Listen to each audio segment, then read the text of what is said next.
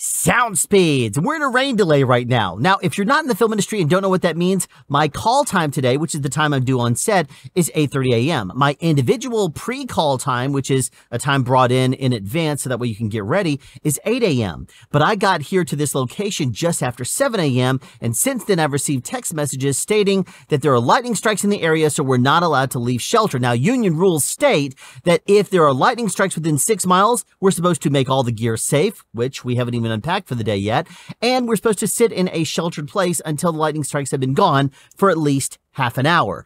And considering that we haven't done anything and I've been stuck in my car ever since, I figured might as well record an episode of the Speed Bumps podcast. This is episode 3. Let's go ahead and answer our question. This isn't so much of a question as more of a topic I'd like to hear your opinions on. I think a video dedicated to shock mounts would be great. Talk about the ones you have, maybe some of the other ones that you don't but other boom operators do, and what you like and dislike about them. Shock mounts are a great conversation to have with a professional boom operator because they are absolutely critical in what we do. No, it's not the boom pole itself, which we directly handle, but it is something that bridges the gap between the boom pole and the microphone itself. They're absolutely essential to have when you're a boom operator, because if you just use a clamp, then there's no resistance to the vibrations that you send as a human that has nerves and has the ability to create vibrations through anything you touch. This is something that's designed for you to hold. So a microphone is not going to differentiate between acoustic vibrations in the air and vibrations that are picked up via your hands. So considering that, you need to have something to kind of bridge that gap in a little bit, and a shock mount is exactly that tool. Now, you asked specifically not so much about the shock mounts that in general, but you asked about the ones that I use. Usually I use a Sonella. Sonella, in my opinion, makes the Rolls Royce of shock mounts. They are absolutely solid as a rock. They are designed, though, specifically with one microphone in mind. And microphones are weighted differently. So they have when you put a microphone on a shock mount, it's not one of those things where you could just say, oh, just throw it in there, it's going to be fine. A Sonella is actually made for that particular microphone because of the weight distribution. If I were to have something like this, use this tool that you would use to break a window if your car were to flood, if this was a microphone, you see the balance point is maybe right here.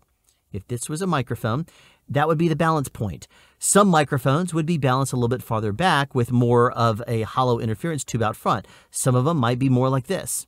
So depending on that weight, depending on the thickness, depending on basically the balance in general, you're going to have to consider all of those factors and more when you are weighting a microphone inside of a shock mount. Now, a Sonella is made with 2 bows, one on the front, one on the back. And between the balance of those, how thick they are, how resilient they are to squeezing and that kind of thing, those will tell you exactly how it's going to balance the microphone. Sonellas have 2 different bows on them, one in the front and one in the back. And between the thickness of them and how much springiness they have, it is going to be fine-tuned exactly for one microphone. Sometimes there's a couple of microphones that it will say these are acceptable for, but usually it's for just one is what it's designed for. Now, the reason why Sonella is so good is because they make a microphone shock mount for a particular microphone.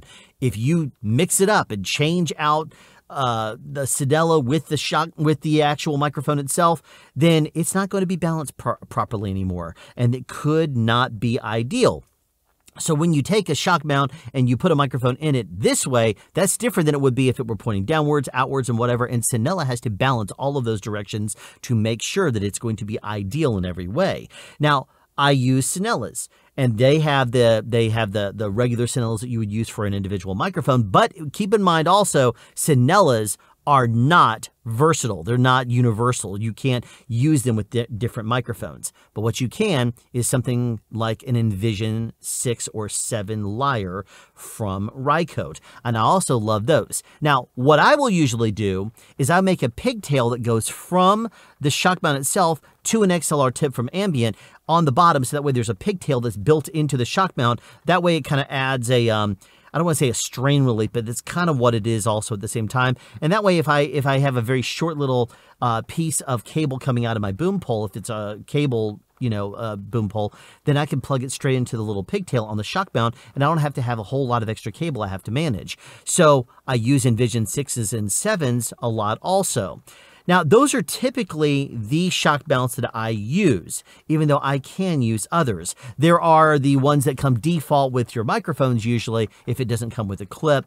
Usually I steer clear of those, not because I can't make them work, but because I just don't like the personal way that they balance in my hands. Now, speaking of balance, if you don't have something like a Sonella that has you put a microphone in a certain way, and you use something like a Rycote or even like the PSC M5 Pro shock mount, which has like two little pieces of metal and there's elastic bands going through there, those are also very effective, and I see a lot of people that swear by those. The reason being is that they'll say that the plastic that's in something like a Sonella or a Rycote, those transmit more vibrations through them than do the elastic bands. Elastic bands can be also modified and dialed in, so the standard ones that it comes with, it may not be ideal for a particular microphone, but people will experiment with, boom operators will particularly experiment with different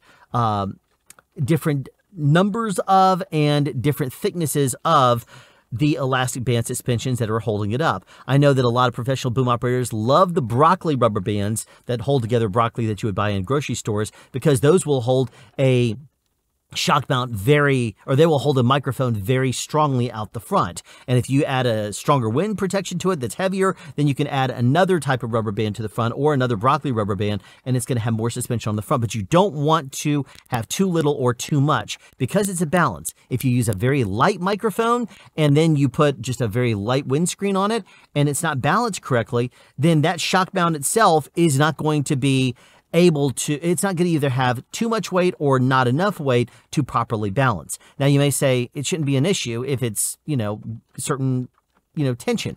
Well, here's the thing. If it's a very light microphone and you use a very light tension, it's going to be better than it would be suspension-wise than it would be if you were using very strong rubber bands. If they were very, very strong, then there's not very much resistance at all, and therefore, if a microphone shakes around, you're going to hear those vibrations transmit through.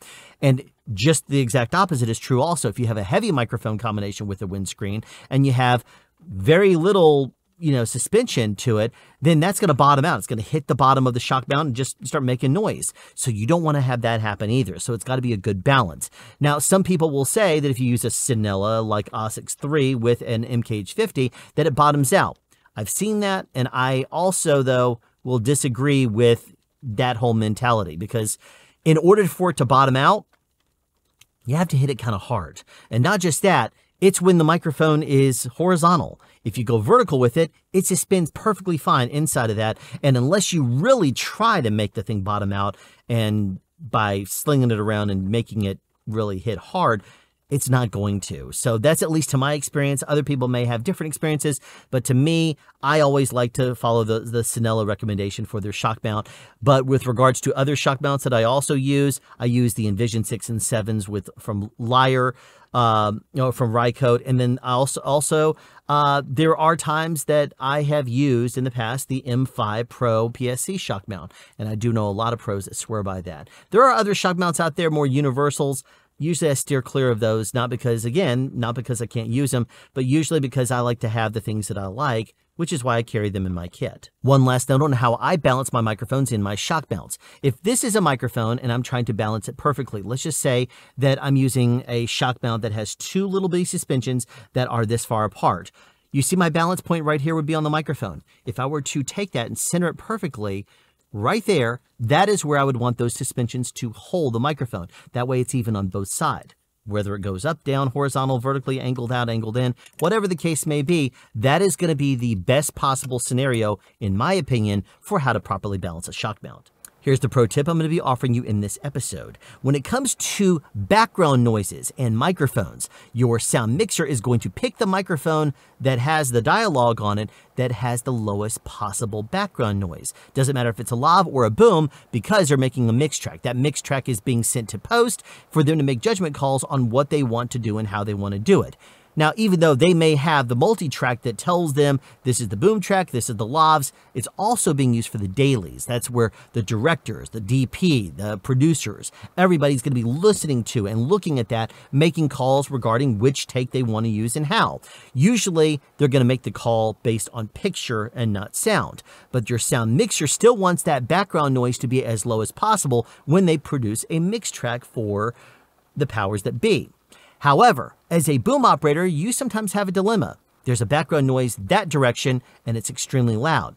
So the actor is also kind of tipping their head downwards, and you would want to cue that microphone more outwards in order to scoop out their voice, because, you know, you're trying to get a microphone in front of them.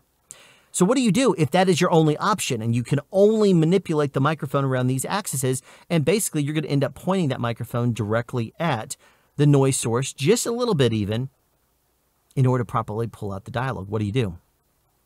Well, it's actually a no-brainer if you're a pro boom operator. What you will do is you will pick the best angle that allows you to get the dialogue on axis. If the dialogue is off axis on your microphone, there's nothing post can do to pull that dialogue back in and rein it in and allow them to fix the axis and pull out that sound in post. But if it is slightly higher in background noise, but on mic, they can do a lot more with their tools to actually pull that dialogue out. The main trick here is what you call breaking the plane. Don't break the plane. And that means that if your microphone is angled out like this, don't start swinging it around, because that changes the axis drastically. If you pick an angle, try to maintain that same plane where the microphone doesn't change angle, it doesn't change axis or anything like that. It will stay the same the whole time. So that way, if a microphone is pointed at someone's mouth and they're tipping their head up and down, the background noise is going to stay consistent relative with the background noise. That's what's going to be helping post the most. Thank you for watching episode 3 of Speed Bumps. Now, we're still under a lightning strike delay, so I have some phone calls I have to make to my team and figure out what exactly we're doing and how. But regardless, I appreciate you tuning into this episode, and make sure you stay tuned for the next episode, because I will be bringing you more answers to your questions and, of course, as always, sound advice. And there you have it. If you would like to ask a sound-related question to be answered in a future episode, you can do that. Just send text, audio, or video to ssp@soundspeeds.us. If you want to record the outro, like I'm doing right now, you can do that. There's details in the description below. You can find Alan on social media and online at his website, www.soundspeeds.us. And while you're here, would you please subscribe? Just do him a solid. Hit subscribe, turn on notifications for more sound-related content. Sound Speeds.